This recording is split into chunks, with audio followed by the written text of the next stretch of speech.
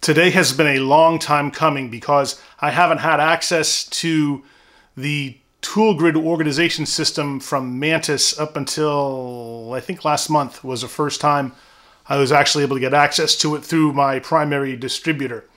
So I was bummed out because I was watching the Cornwell and Mako guys with whom I have mutual customers sell these things, and I was on the outside looking in, but I finally have access to them because my distributor decided to start carrying them after, I know a bunch of people, and I have all said to them, hey man, you got to carry these because we're missing out on a bunch of sales unless you do. So they finally, thank you very much ISN, got access to it. I know Medco, which is my secondary distributor, also carries them, so thanks guys for making them available to me because it's a competitive advantage that I was without for a long time. I think this system came out at least a couple of years ago, I think. If you've seen them before then, let me know.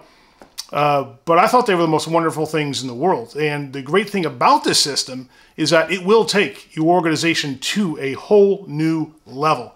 There is one downside, however, and that is once you've committed to how you've laid out your board, it's an undertaking to change it. So just make sure that you're either organizing full drawers or you leave space on the grid for additional tools if you know that you're going to be adding additional socket sets or screwdrivers or pliers or whatever it is. And in fact, you can also arrange it drawer by drawer because the way the grid is designed is it's on a flat board with holes in it, and it lays in your tool box or tool cart drawer, and then you put the clips in it and you put your tools on it. If you look at the Toolbox tour that I did with Garrett Ceasing, you can click up here to look at that, you'll see that he uses tool grids in a couple of the drawers of his box. The top drawer of his box, he stores ratchets and sockets and other miscellaneous items, but then he has the drawer below it that he's dedicated to pliers and wrenches, I think. I'm just trying to remember off the top of my head. So he's got a grid in the top drawer for some tools and a grid in the drawer below it for other tools. However you want to organize these things is entirely up to you and what works best for your workflow in the shop, but just know that changing it, while it can be done, it's kind of a pain because each one of these clips I'm going to show you sets in the board with a set screw.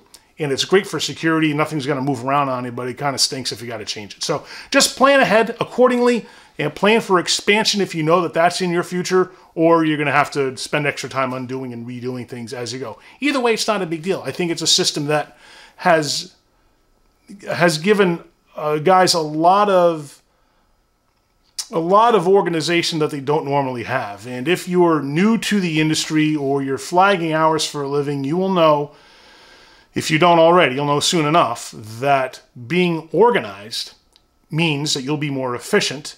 You'll be able to find tools faster. You won't spend time looking for something as much.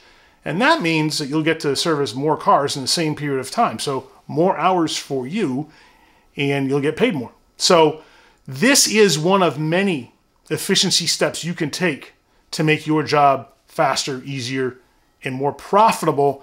So when you look at something like this, in and of itself, is it going to make you a whole lot of money? No, probably not. But this combined with tools like, I don't know, a forma funnel, for example, and maybe instead of that ratty old cordless or electric ratchet that you've got, you upgrade to a high-speed one from Milwaukee, or maybe you've got these other things in mind that you want to do to make yourself more efficient. This is one of many things you can do, and combined as an efficiency initiative from your part, you will in fact make more money every year as the faster and more efficient that you get. So enough of that. Let's go through the tool grid system and I'll show you how I place the clips on it.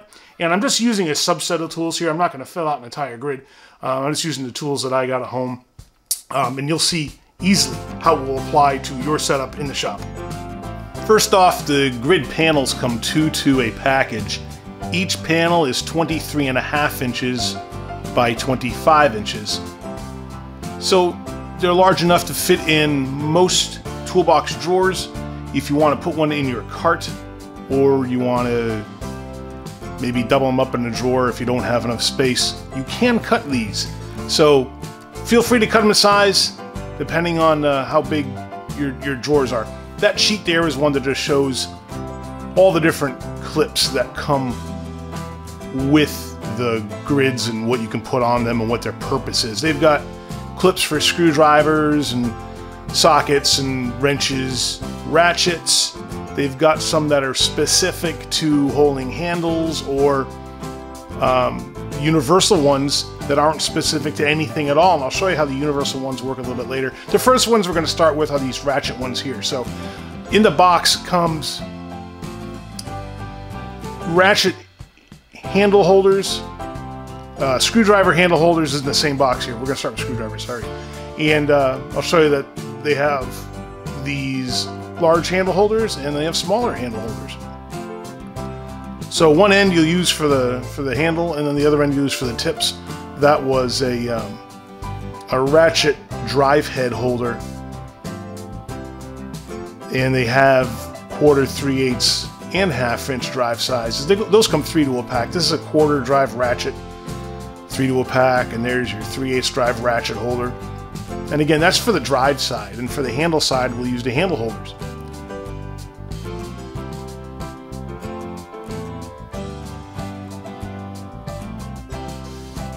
And I'm just figuring this out too as I go, because this is the first time I've ever opened this product at all, so I'm just figuring it out. They also come with a package of 100 Torx head screws. These are the set screws that you'll use to place your clips once you have it all laid out. Also, a sheet of labels comes with each, and they give you labels that are numbered 1 to 100. You can use these for whatever you want. Their suggestion is that you use them to correspond a tool to a holder location. I'll show you that in a second. So their instruction sheet that comes with it shows you what their usage suggestion is for each tool type. And then it shows you here label locations on each of the holders, as well as where to put a corresponding label on your tools. Now, I love the idea that you have, say, a number 20 on your pliers, and that goes into the number 20 holder that you have labeled on there. But you know, good luck making the label stay on your tool. It's a great idea. I just don't know the effectiveness of it in real life, and I don't think I know anybody who has this system that actually uses the labels like that. But anyway, we're going to lay out 3 screwdrivers here, and I'll show you how the handle holders work. This is the larger holders, and we'll use these for the handle end. And then later on, as I was figuring this out, I didn't know exactly what we're going to use for the tips for the screwdrivers, but we use the smaller handle holders for the tips. I'll show you that last.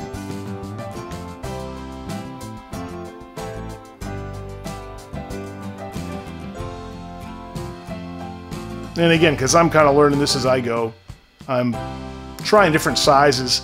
This is a package of these smaller tool handle holders. And come to find, these were not large enough for the handles on the screwdrivers. I tried that and it's just not fitting in there, so I swapped those out for the larger sets. So the smaller handle holders are good for smaller handle tools like ratchets, where the larger handle holders are good for even smaller screwdrivers. Their handles are too big for the smaller holders.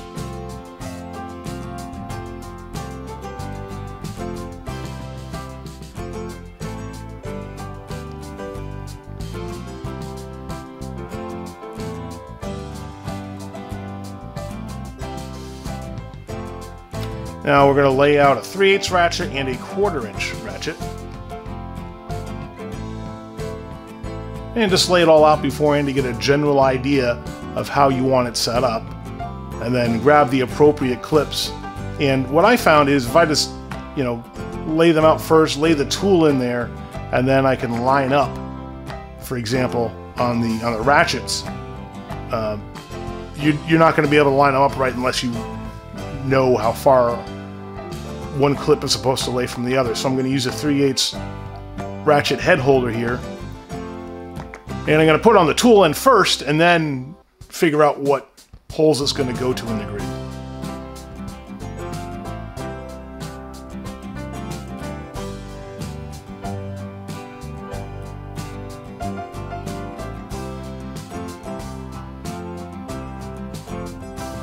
And the nice thing about doing it this way first is it gives you a chance to see how everything lays out, then you can adjust stuff as you go. This is a package of the 1/4 drive ratchet head holders.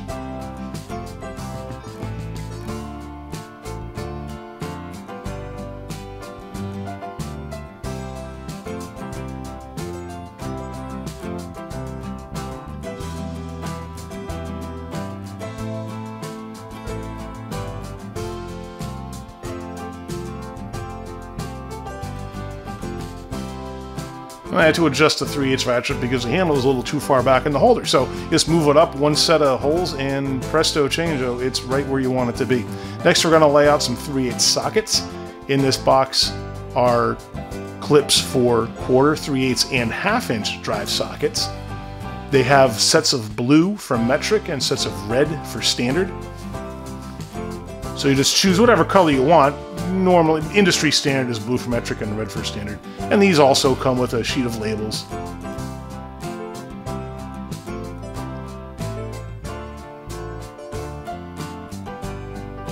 And there's your 1/4 drive holders.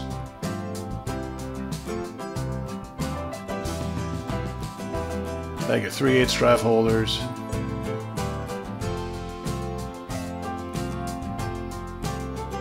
And here's your 1/2 inch. 25 clips to a bag. And of course, your set screws.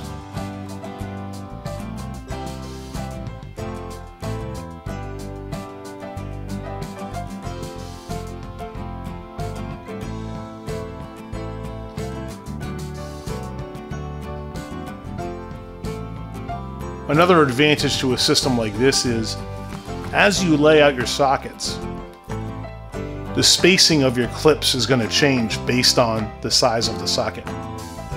So with the smaller sizes, I can put the clips right next to each other. And then after a certain size, I think it's 15 millimeter, I have to space them apart, an extra set of holes to make room.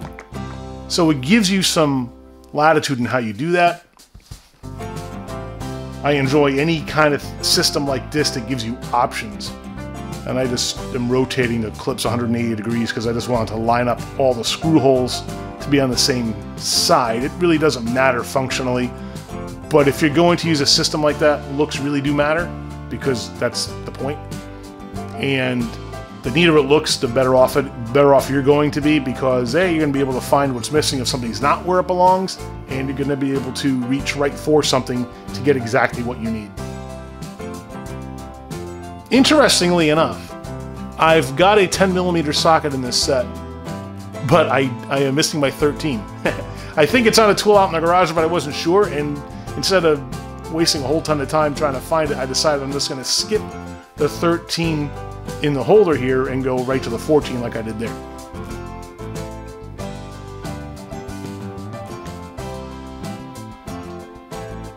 And then you can see when I put the 15 down, it's too close to the 14, so I slide that up another set of holes, and there it is.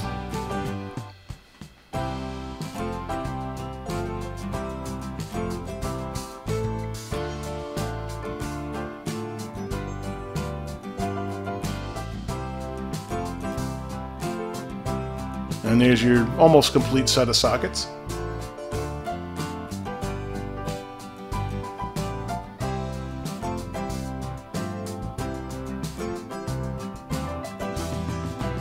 Next, we're going to lay out some wrenches, and I'll show you how the wrench clips work. There are 3 sizes of clips. First size is for small wrenches, and then they have medium wrench size clips, and then large wrench clips. You can't put any size wrench in this system that you want. You can put your stubbies in here, your regular length wrenches, even your extra long beam wrenches can all be accommodated by this system. Here's the small ones.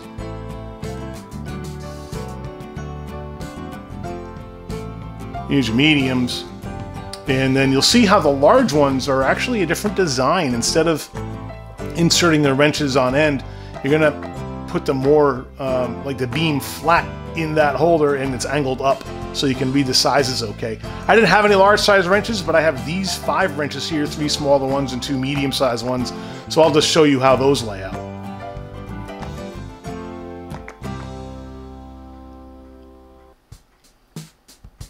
On these, you're going to use 2 clips per wrench.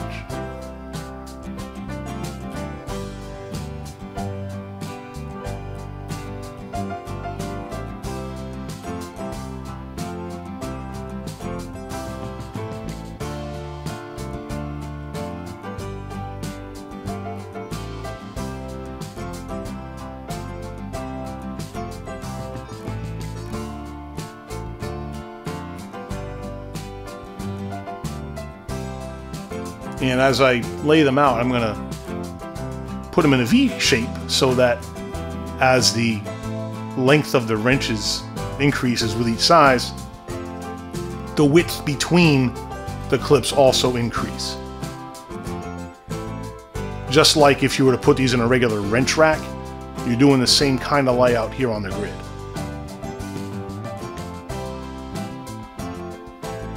And there's your first 3 smaller sizes with the increasing distance between clips. And then we'll move to the medium-sized ones.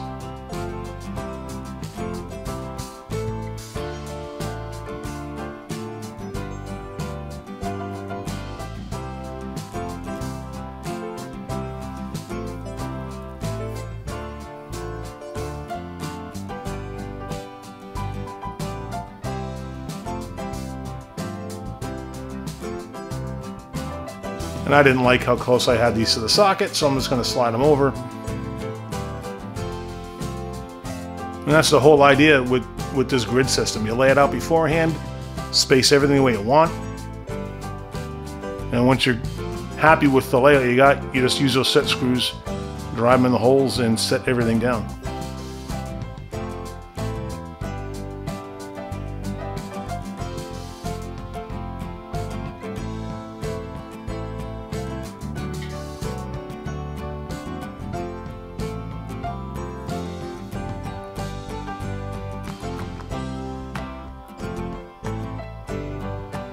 And there's your wrenches.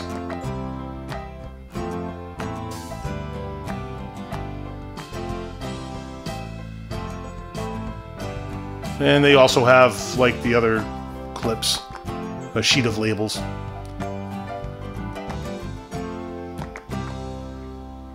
And they have different colors, obviously, like the sockets.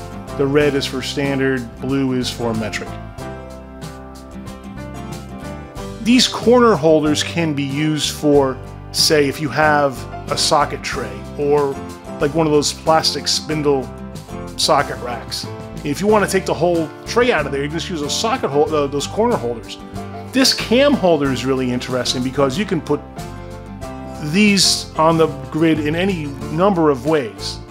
I'll explain that in a second. These are more the tool handle holders, and then these are universal holders. These are the medium-sized ones, and there are smaller ones I'll show you in a sec. And these can be used for lots of odd shapes. They're to be used for pliers, and I'll show you how you use those for a smaller and larger set of pliers.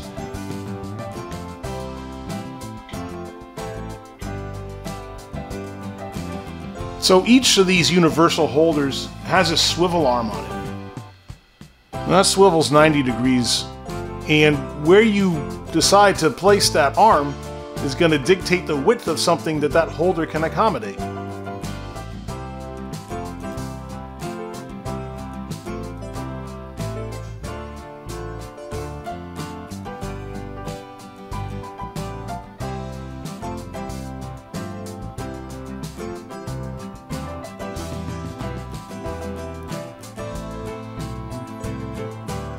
So a regular set of pliers goes right in there, and if you had something that was wider, you could just pivot that arm out of the way and accommodate something larger. So once you have it set, you can play around with, where you put that arm, size it for what you need, drive the set screw in there, and then set the width of the tool that will accommodate.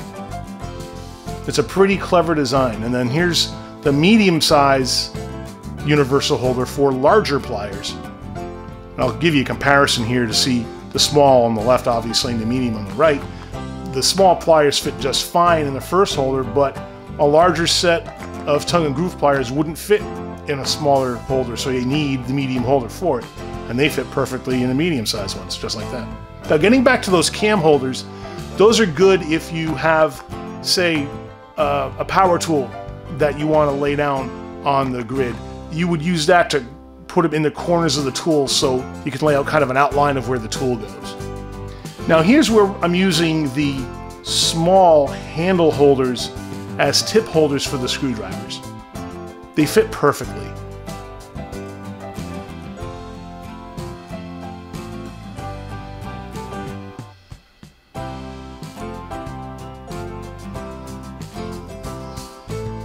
And here it is all laid out. It's a small grouping of tools, but it gives you the idea of A, how to lay everything out, B, what the different clips are used for, and see how they all work together on the same grid. I think that there is not a storage system that makes your tools display better than the Toolgrid. I'm really sold on this idea. I mean, how nice would it be looking in your drawer, seeing everything laid out just like that, and picking what you need and saving yourself a ton of time. You can use the handle holders for extensions. You can use the universal holders for all kinds of tools. Really, how you want to use them is entirely up to you, and it's limited only by your imagination.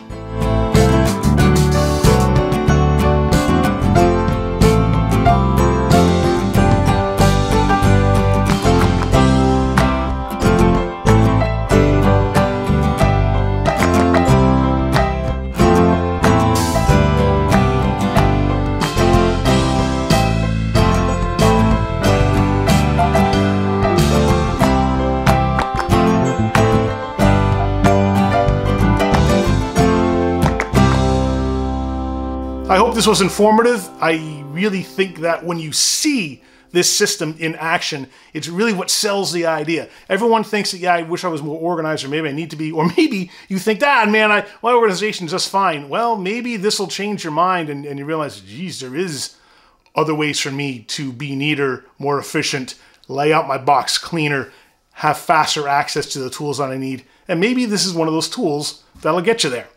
So keep watching, because in the future we've got all kinds of videos coming up, including a new flyer drop video that's going to hit the end of March, early April, and of course our regular Tools in the Hall videos. So do me a favor, click down here now to subscribe so that you don't miss any of it. Thank you so much for watching, and remember, use a tool. Don't be one.